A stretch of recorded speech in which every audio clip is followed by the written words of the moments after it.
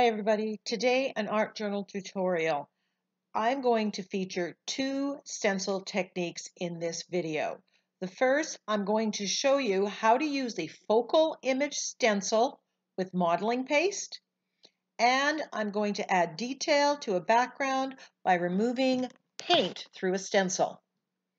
So this Mermaid Dreams stencil is absolutely gorgeous. This is the 12-inch one, and I have wanted to do this page for a long time. I'm taping it down because I'm going to put modeling paste through it. It's a large area, and I just want to hedge my bets to get a good card. I'm using TCW modeling paste. I put some on my palette, and I'm applying it with a key card. I find I just get better if I use the key card as opposed to a palette knife. I'm wiping off the excess, removing the stencil, and then I'll scrape off the excess and clean my stencil. Once that's completely dry, I am going in and I am putting a coat of gesso right over top of all of the modeling paste and the stenciling. Now this page, I've already put a coat of gesso on it, so I'm not worried about going outside the lines. I just want everything to have a good solid coat of gesso. Using the modeling paste through that, you have these textured areas, and we want to be bringing that up when we start to colorize this stencil.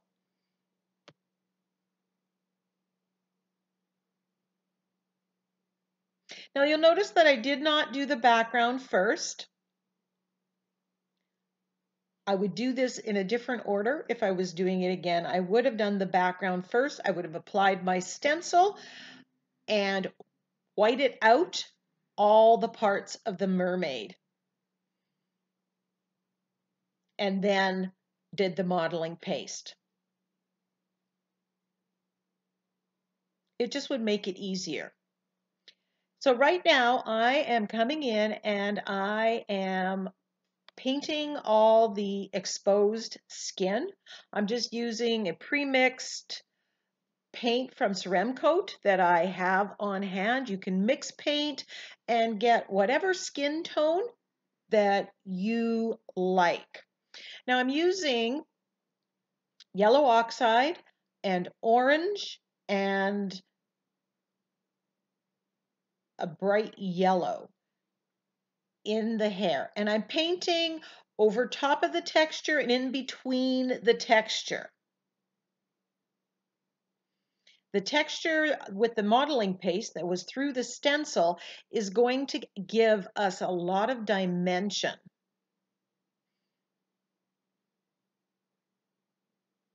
And I'm just trying really hard to get into all the nooks and crannies so I get complete coverage.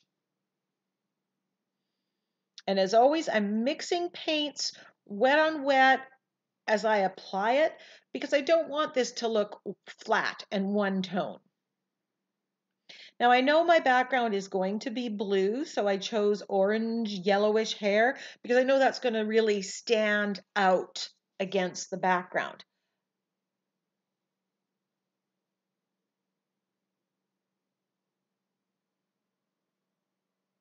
I'm using a brush, a smaller brush, in order to get into those nooks and crannies. If you get paint where you don't want it, dry it, come back, cover it with gesso, take it back to ground zero, so to speak, and then reapply the paint in a more precise fashion.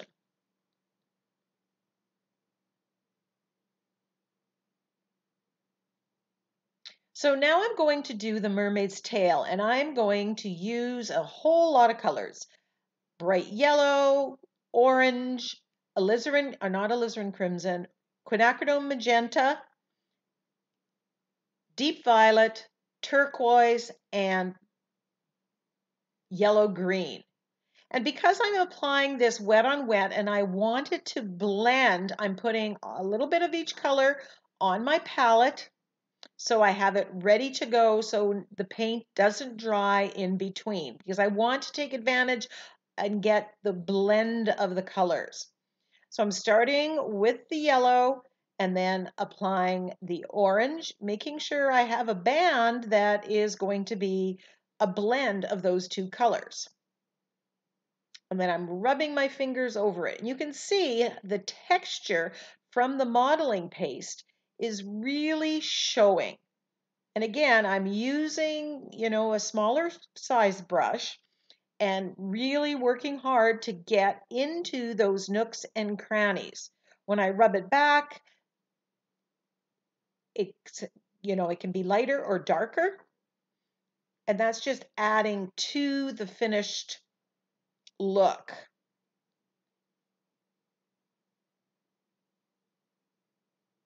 Now I know that the colors that I've put next to each other will make nice color when they blend wet on wet. If you're uncertain, do a little test off to the side, and then you'll know if it's a color that you like. Working hard to get that blend in there. If it's not quite blended enough, I'm adding more of one color and another, blending it right on the mermaid tail. That deep violet and turquoise makes a beautiful dark blue. And the turquoise here with the yellow green makes a lovely teal aqua.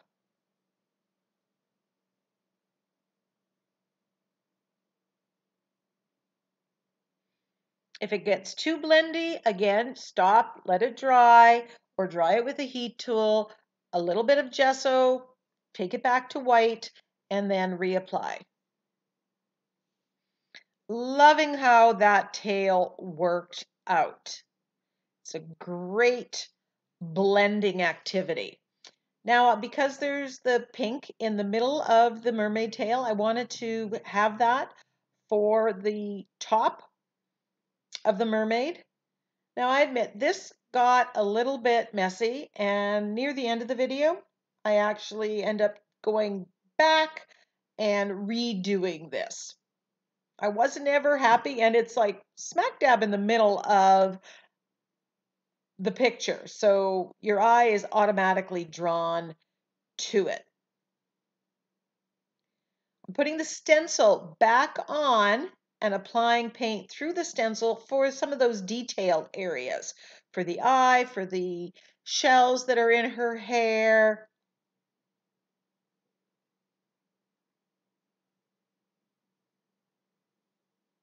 And you can do that for any of the high parts as well, just to add, and you'll see me doing that as well. Now I needed to add some shimmer to my mermaid tail, so I've got gold paint on my brush, and I've just put on that one scale of the mermaid tail all the way down. And it just gave it the right amount of shimmer and shine.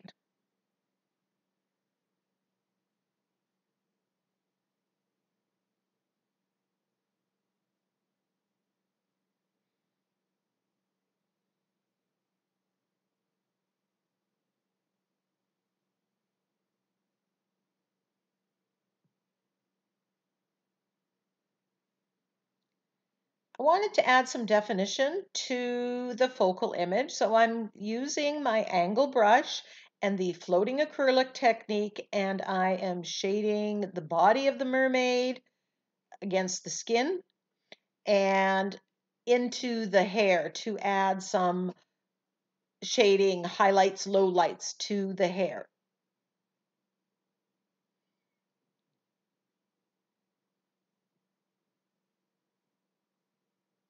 These are the steps that typically take a lot of time, but they really make a big difference to the finished project. it adds life to your project when you add the highlights and the shading. And I just follow my instinct. I don't do anything else.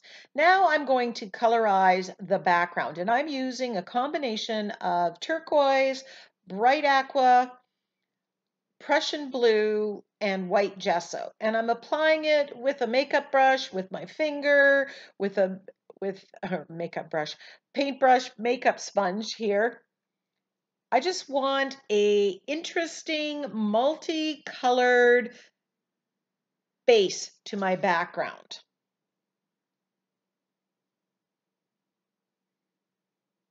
As I said earlier on, I would have done this throughout, then put on the stencil, drawn a line around the outside of the mermaid, white it out with gesso all the inside,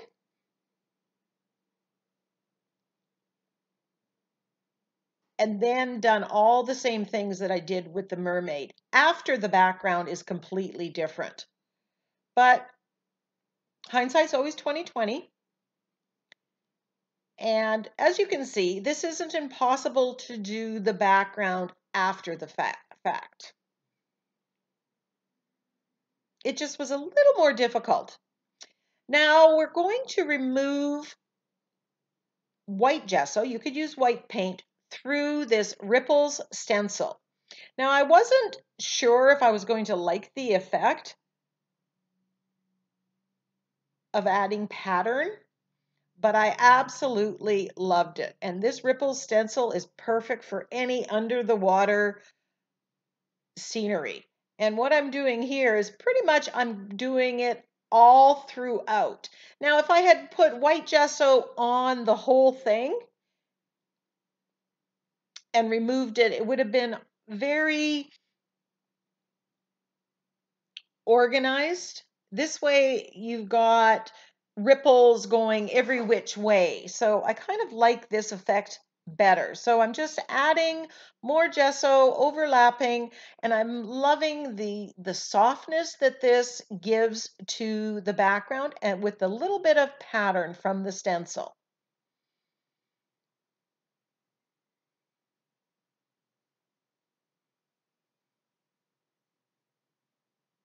I like to use, when I do removing paint through a stencil, I keep it to smaller areas because you do not want the paint to dry before you remove it, because of course then you're not going to get to, you won't be successful removing it. Also, this technique works if you have a coat of acrylic paint or a coat of gesso. If it's raw paper, it won't work as well by far. I'm just reaching in, and you can see how getting in those little nooks and crannies is a little bit more difficult than if I didn't do the mermaid first. But there's always a way of doing something. And sometimes you don't know where it's going. But I'm absolutely loving this effect. And I could have left the background just like this with the different tones of blue in the background because I mixed 3-4 colors together, and then that Ripples stencil. But of course, you want more layers in your background. So I grab Prussian blue and a makeup sponge and I apply it to bubble wrap, and I'm applying some bubbles on top, reaching in to my little nooks and crannies. And if I got some on the mermaid, I can go back in and put a little gesso and paint it out again. No worries. I got a little orange paint on there, so I'm wiping it down, adding gesso, and then just reapplying the paint.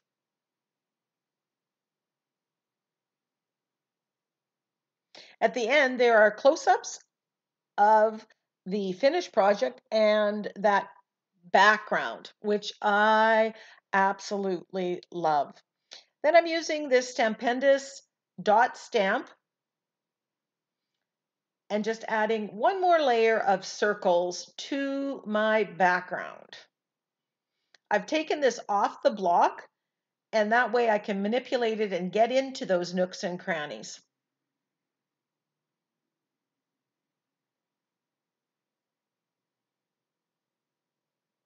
I apply the stencil back on, and I'm using Prussian blue on the tail because I want to darken the highlighted areas there.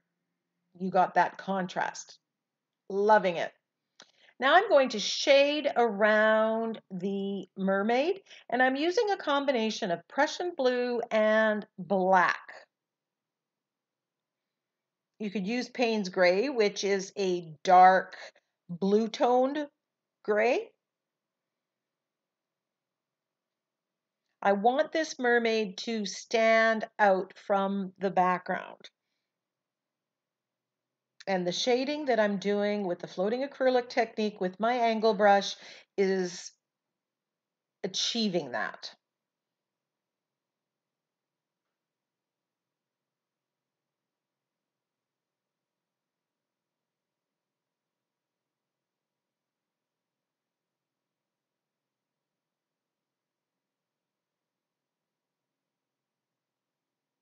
This page in reality took about 2 hours from start to finish.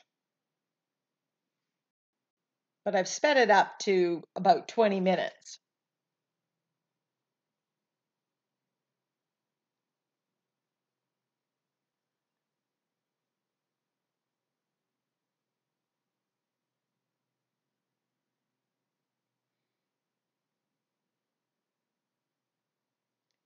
I'm edging the page with the black. I know I'm going to be adding a sentiment, and the sentiment is going to be black.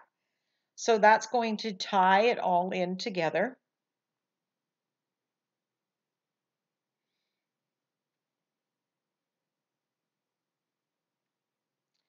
Now I want to bring out a little more of this texture from the modeling paste. So I'm just shading with black. I do come out off the camera and do a little bit of highlights as well, just to bring out the scales of the mermaid tail.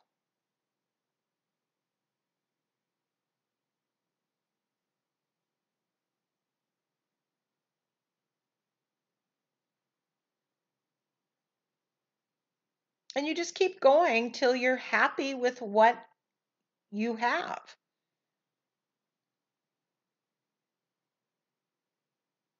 You can see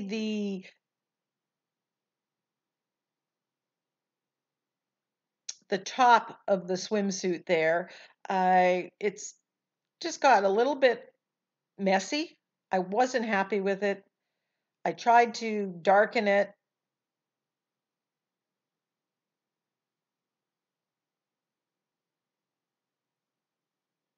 Thinking that was enough. So I go to my Ocean Cabotion sentiment pack and I pull out this mermaid quote, be a mermaid and make some waves, but it was too small. So I blew it up on my photocopier here. And then I was going to just make it say, make waves.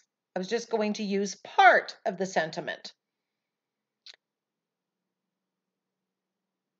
Then I thought, well, I have the 2 sizes. What if I put one a little bit smaller and then bigger? Nope, that didn't work. Then I decided that I wanted to bubble cut around the words, and then I ended up using pretty much the entire quote. I left out the word some. It didn't fit, and we don't need it. Be a mermaid and make waves.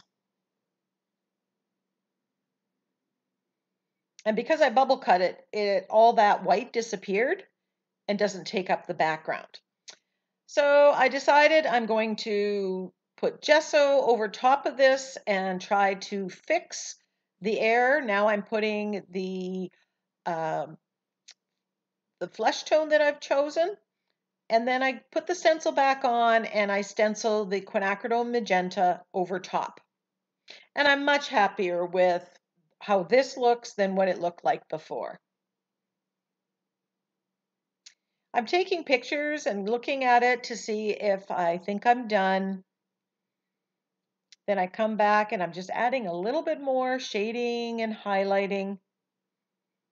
Sometimes taking a picture allows you to see it from a different perspective, especially if you spent a lot of time working on it. Sometimes you don't see those details, and it's good to look at it from afar or take a picture of it.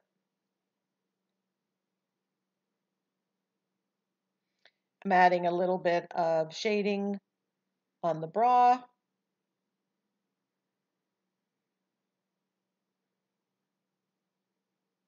Thank you so much for joining me for this art journal tutorial. Give me a thumbs up, subscribe to my channel, select the option to be notified of upcoming videos, and until next time, go get creative.